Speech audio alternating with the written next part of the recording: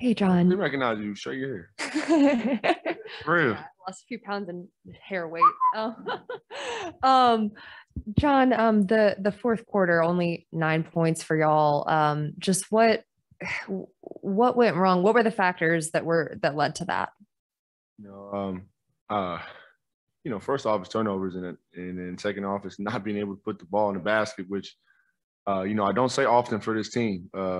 Obviously, got to go back and watch the film and see where we, missed out on some executions. But, our inability to put the ball in the basket, I feel like we were playing good, solid defense for the majority of the game. And, I didn't feel like all of our shot attempts were the best we could get at certain times. And that adds up. What needed to, was it just kind of one of those, sometimes it happens, it's just a tough shooting stretch, or what needed to happen? Did you guys need to slow down, need to um, move the ball more, anything like that? Yeah, I mean, slowing down and being patient is always a good option in this league. But no, I really think the film will tell tales. I got to go back and really watch this game.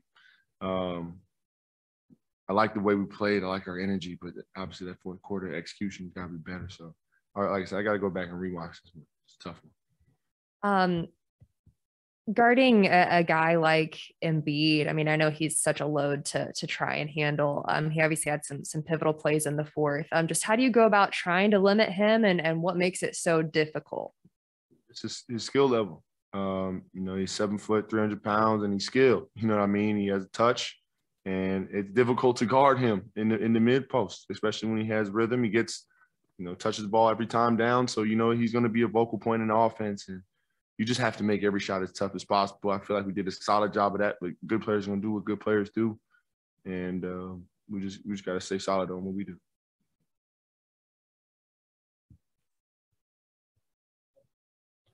Getting a little bit of feel, but you kind of brought it up. What is that process like when you go back and look at the film? Like what's your process for taking a game like this and digesting it? Yeah, when you go back and watch the film, obviously, you try to either watch as a team or, watch your minutes, wherever you watch.